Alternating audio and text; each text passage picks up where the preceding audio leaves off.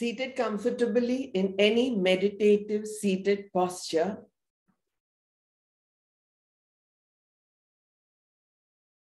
With spine upright, shoulders tucked back, eyes gently closed. Back of the head in line with the spine. We try to slowly withdraw our minds to look at that vast, infinite space in front of our closed eyes. To look at colors, shadowy movements, darkness, or light.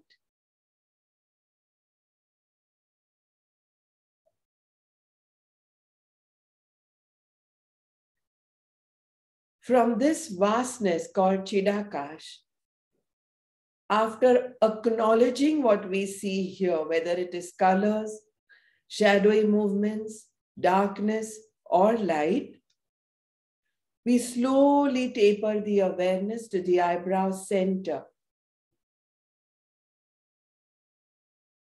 At the Bhumadhya, to visualize a candle flame there. A steady candle flame. If you are a beginner, you can also place your fingertips at the eyebrow center to not only intensify the awareness, but to stop the mind from wandering. We want to make sure we are finishers, even if we are beginners. Each one of us is a finisher.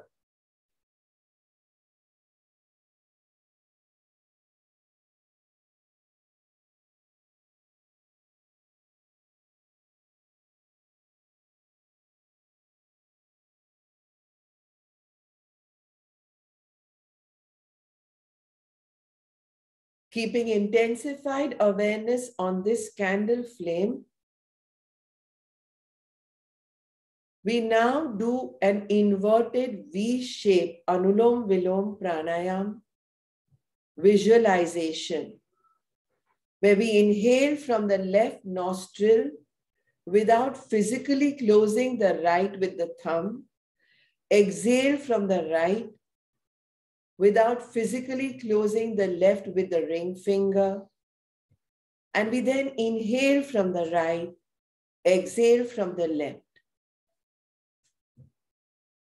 With awareness intensified at the Bhumadhya, the eyebrow center.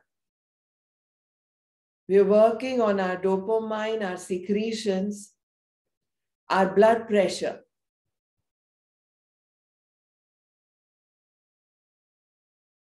Our serotonin secretions, dopamine, balancing low blood pressure into medium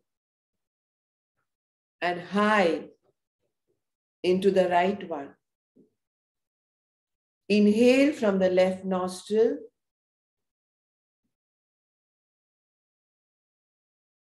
Pause at the eyebrow center on that flame for a moment in a shunya. Exhale from the right. Inhale from the right. Be in a shunya at the eyebrow center. Make sure that candle flame is steady and well lit. Exhale from the left. Continue.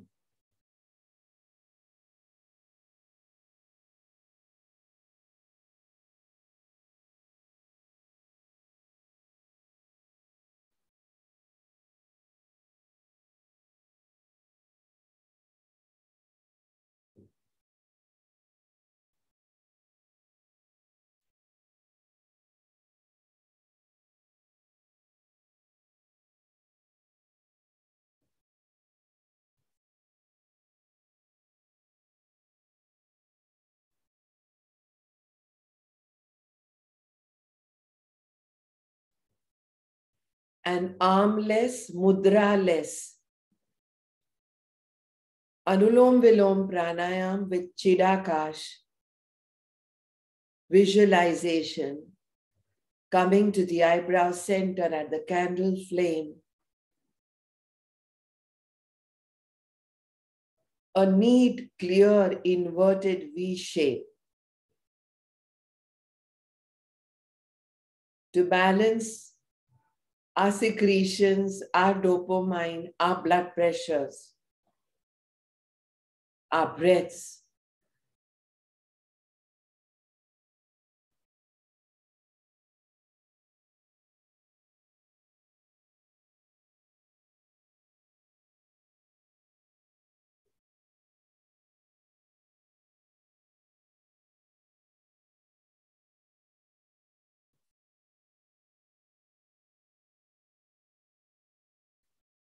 Making sure our inhaled and exhaled air are saying a hello to the candle flame at the Bhumadhya.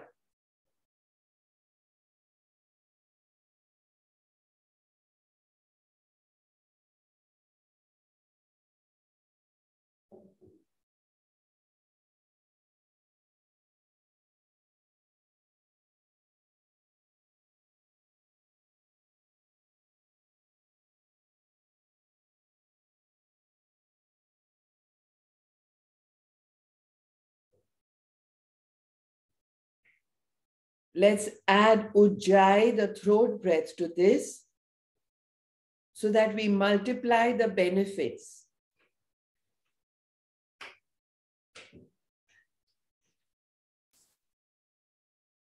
Rub inhaled and exhaled air at the throat pit as you do Anulom Vilom Pranayam, which is armless.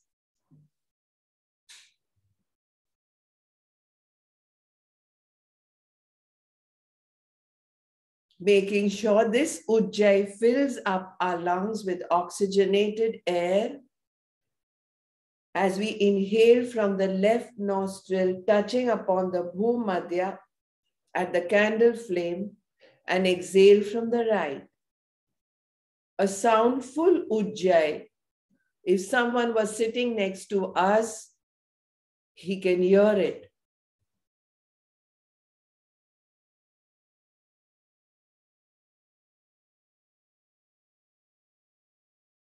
And let this inhale of Ujjayi soundfully drag air in from the right nostril again, touch upon the candle flame, and come out from the left nostril.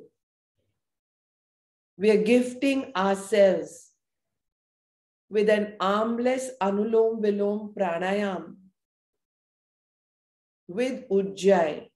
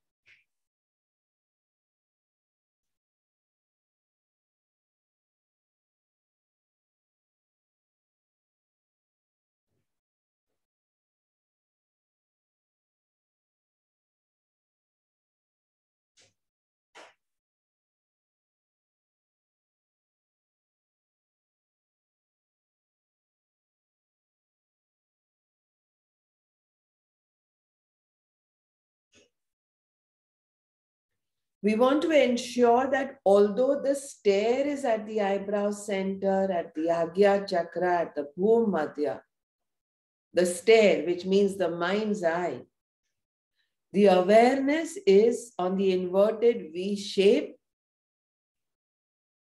and the filling and the emptying of the rib cage, of the lungs. As we inhale and exhale in Ujjayi these last 3 times, doing Anulom Vilom Pranayams, 3 sets.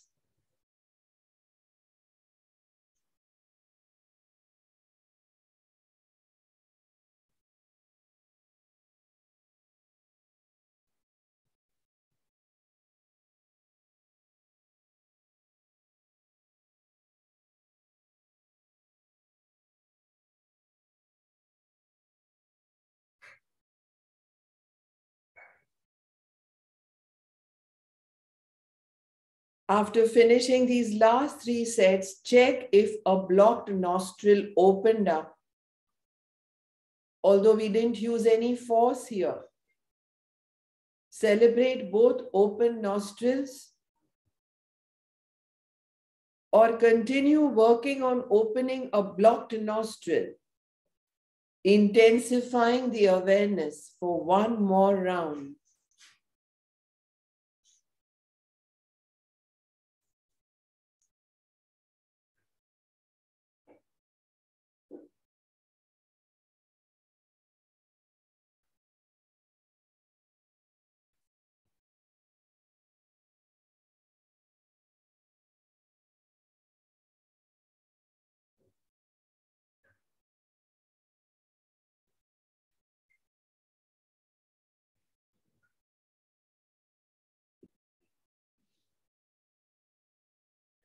We're now going to do alternate nostril, Kapalbhati and Bhastrika. Closing the right nostril with Nasagraha Mudra, thumb closing the right nostril, just touch, don't press. And keeping the ring finger and the little finger open. We do 11 Bhastrikas from the left nostril, regardless of whether it is open or closed.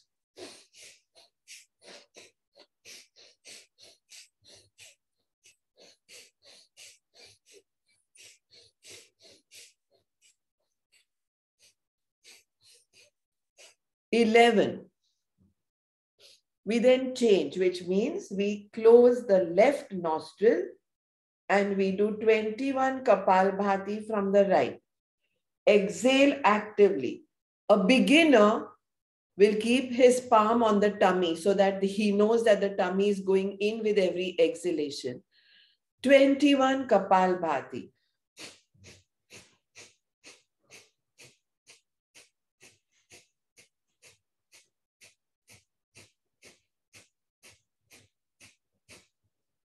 From the right nostril itself now, we will do 11 Bhastrika.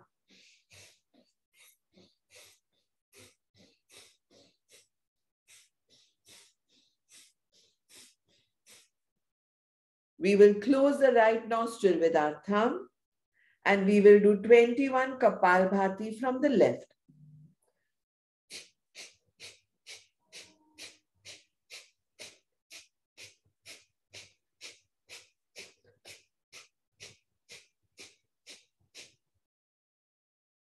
Discontinue. Bring the hands down. For those of us who are comfortable in sitting in Vajrasana, we will now sit in Vajrasana with knees apart.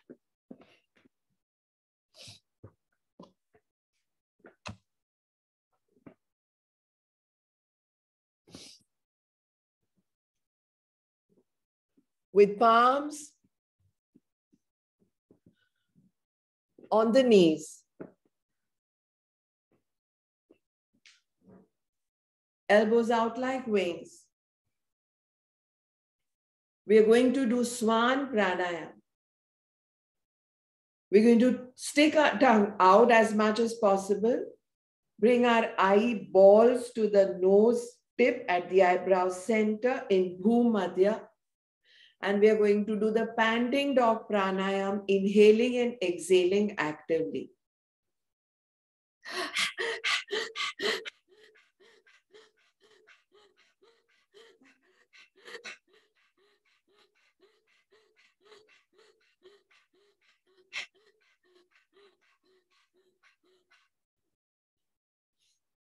The panting dog pranayam in Nasagraha Mudra again.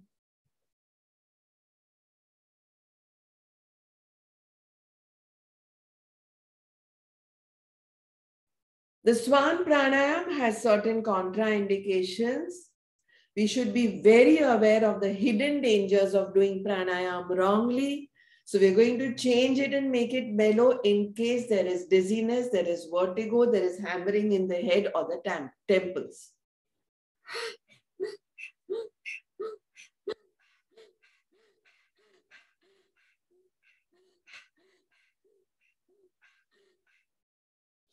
for bringing back low blood pressure back to normal. It's dangerous to have low blood pressure, but it's even more dangerous to do Swan Pranayam wrongly. So let's do it under our own supervision and the supervision of this tribe.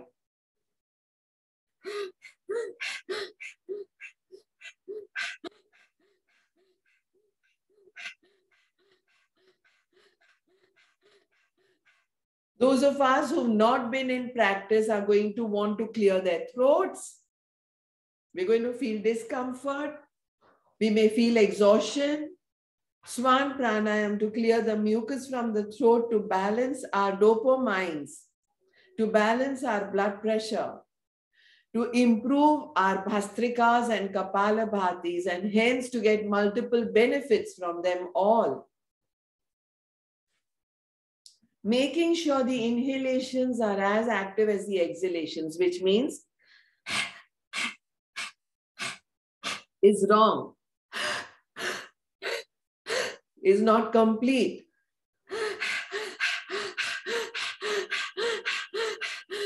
Is correct and complete. This continues Swan Pranayam. Continues sitting in a spread knee, Vajrasan. We're doing a yoga with a twist. Twist completely to the right, placing your left palm on your right knee. Twist well. More, more, more. Shoulders have to be parallel to the wall on the right. First, turn and look back. Then turn completely, bring your chin over your shoulder blade. If you don't belong to this tribe of Bijal YogDivine, remember, try to remember the last time you twisted. Besides this tribe of 53 of us twisting together, when did we twist last? We messed up the secretions of the ductless glands of the endocrine system.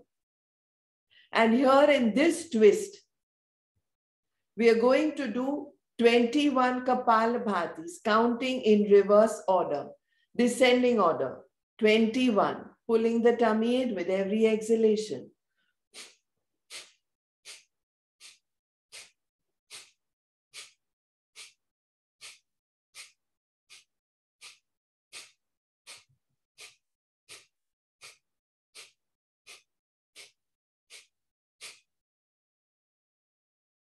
I just finished my 21 Kapalbhati and I was counting them in a descending order. I'm going to continue staying twisted here on my right with my chin chasing my shoulder blade on the left. And I'm now going to do 11 bhastrikas, the bellows breath.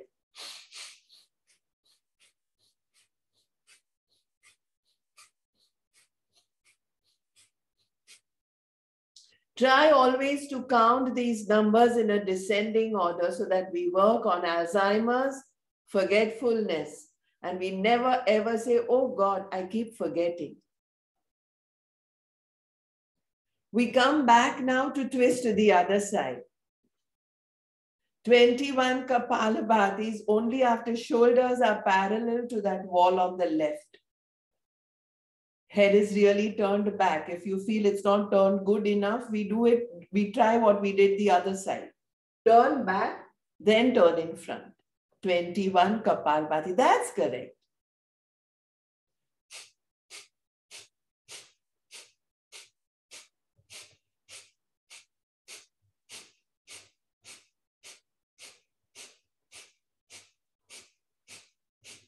I just got to 1. How about you? 11 Bhastrika. Let's count them in a descending order.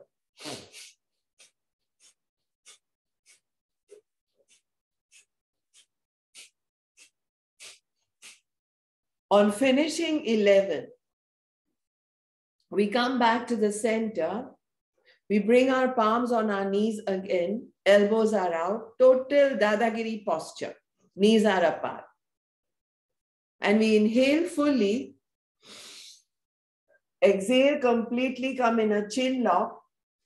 Simultaneously, we pull our belly in. We put our navel into our tailbone.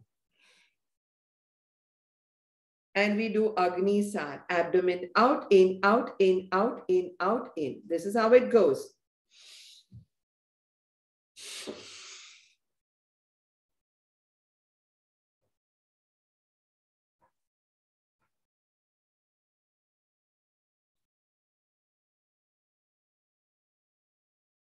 Constipation ki aisi ki taisi. Let's wake up all those organs in the gut, in the pit, in the jathar, in the stomach, in the abdomen, whatever you call this Manipur, the jewel town. Come back inhaling. Exhale completely, come in a chin lock again. Tummy is in, navel has gone towards the tailbone. Hold the exhalation. Abdomen out, in, out, in, out, in, out, in.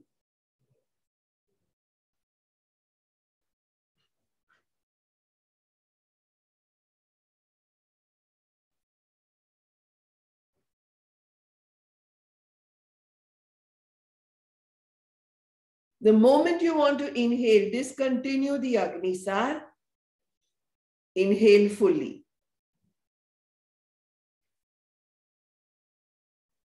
Third round, the last one. And Agnisar too has certain contraindications or certain hidden dangers. We won't overdo it. It's mainly for the digestive fire, for constipation, for excreting vegetable matter, not defecating properly at one go, and for absorbing the nutrients from whatever we eat. What more do we want? Agnisar here. Inhale fully. Exhale, tummy in, navel to tailbone. Hold the Bahir Kumbhak, the exhalation.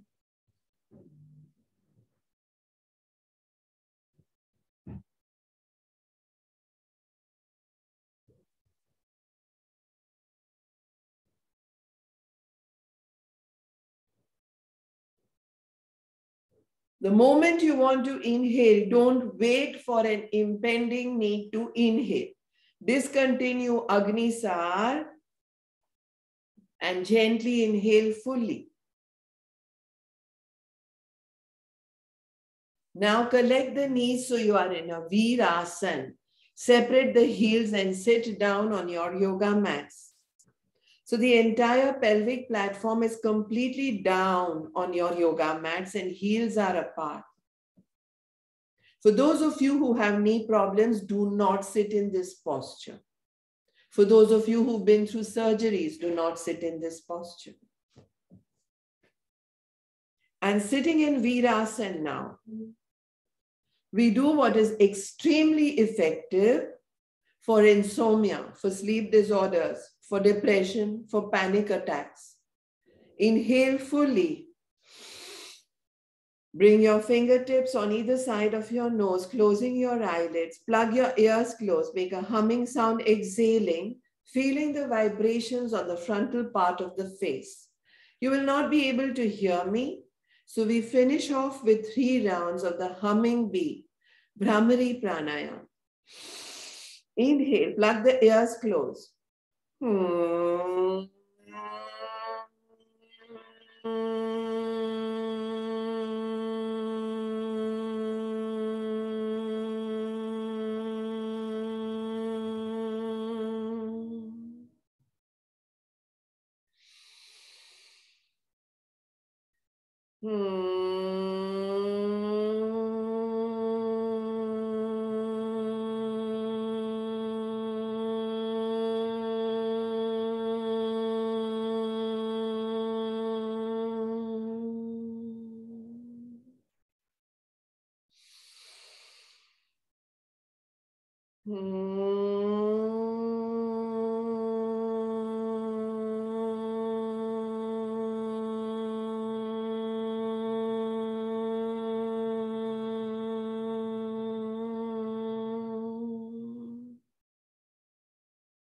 Brahmari Pranayam, the humming bee pranayam, for sleep disorders, for insomnia, for panic attacks, for tinnitus that is ringing in the ears. There are several types of tinnitus.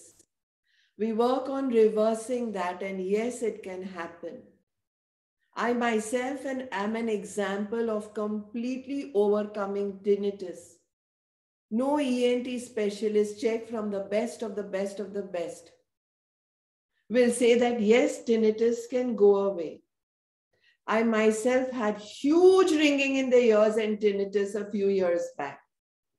And I completely overcame it with Brahmari Pranayam and 2 or 3 other similar techniques. Please remember, if you don't get it, come and take it from me.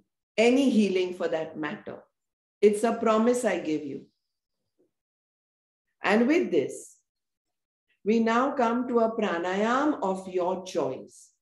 From the energizing, vitalizing, to the stabilizing, to the tranquilizing, to the cooling, to even the warming, Agnisar,